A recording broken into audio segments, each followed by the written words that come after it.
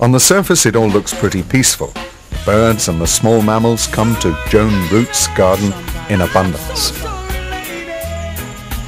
They're fed and watered in what has become an oasis. Lady, oh yes, saying to me, did you mean to tell me it put you down for another?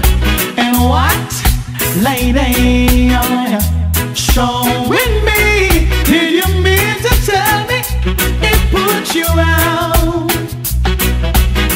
It put you out and I'll take you in and give you loving that a real man bring. So much more I have in store for you. Oh, yeah.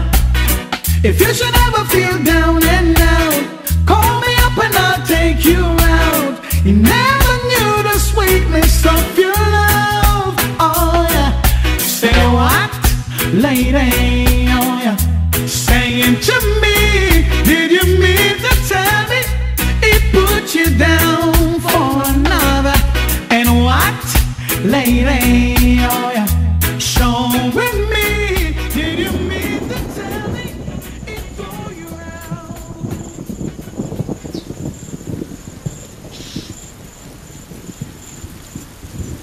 Another thing that has changed over the years is the rainfall, so critical to the lake and its surroundings.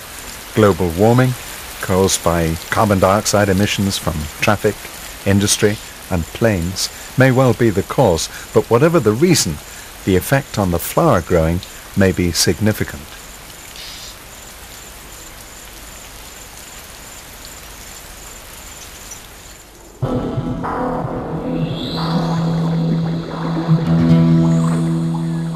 The next introduction in this comedy of errors took place in 1970.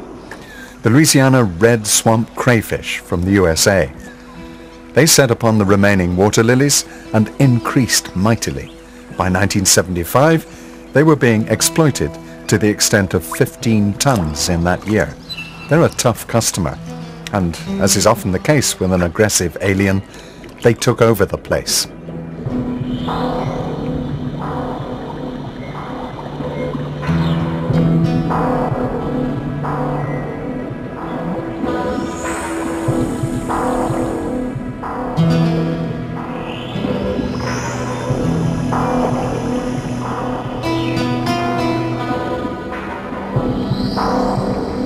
The fight continues onto a crayfish trap, a form of mini lobster pot.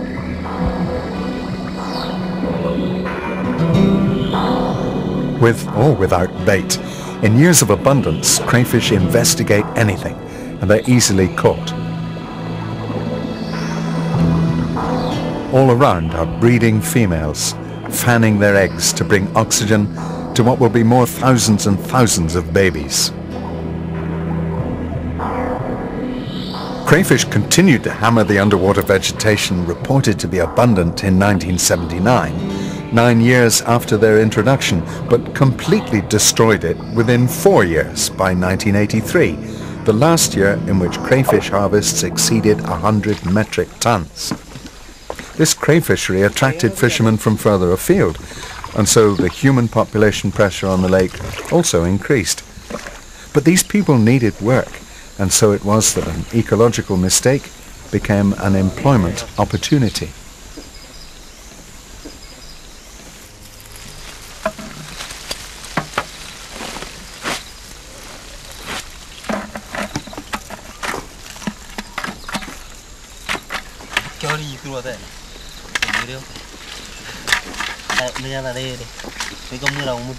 Of all the changes to the lake, man was increasingly important. For years he'd lived here in balance with the natural system, but with each introduction came a new impact, and it seemed the whole ecosystem was in danger. There was no coordination, no sustainable plan. The crayfish business was an example. Boom or bust. Use and destroy.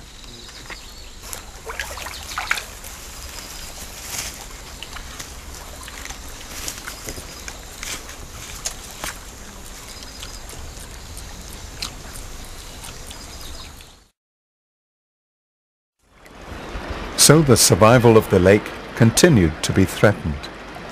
The fortunes of the fishery and the birds that depend on fish, like pelicans, rose and fell with the lake levels. The papyrus was cut, nursery grounds for fish were trampled by people. Increasingly, as fishermen invaded more and more of the shoreline, illegal fishing grew, management didn't work.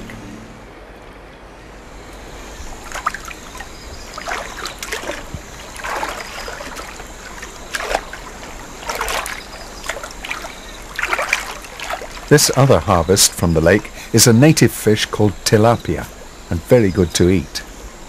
But as more and more fishermen move in, the demand on the fishing also grows. Is the future of the valuable tilapia fading?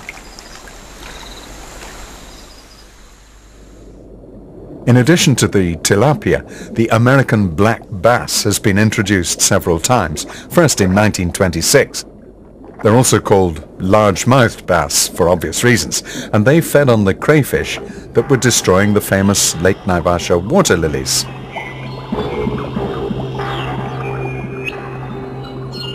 But did that solve anything?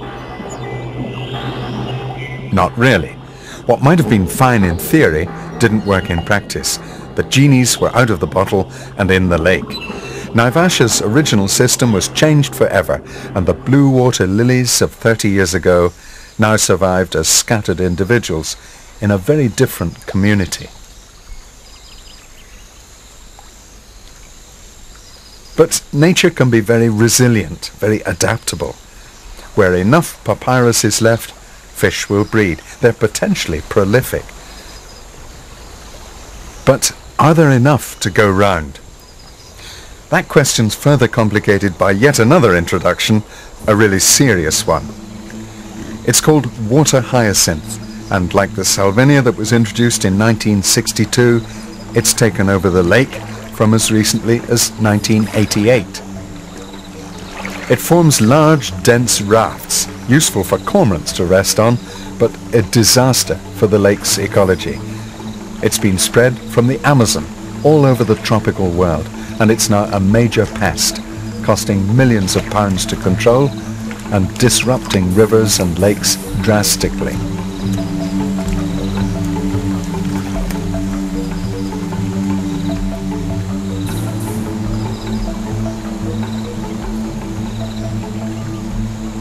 That other formidable alien, the Louisiana crayfish, lives deep in the salvinia and hyacinth mats, where fishermen and ibis pursue them, amongst others. What was an open, shallow shoreline full of variety has become a carpet of green, one species in charge, the deceptively attractive water hyacinth. Home to the crayfish, yes, but not much else. They come out to sunbathe, pretty safe close to that dense mat of stems and roots and intriguing floating bladders.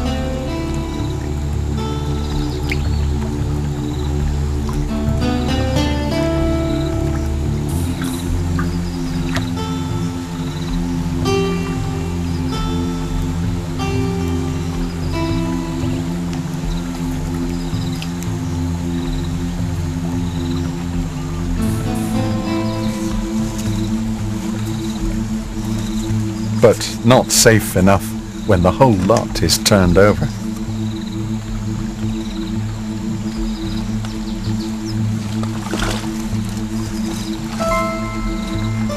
Oh yeah. This is a seriously successful plant. It dominates all that tries to live below. No water lily can get through. So what's happened to the lily trotters that used to trot so nimbly across the lily pads that used to be here?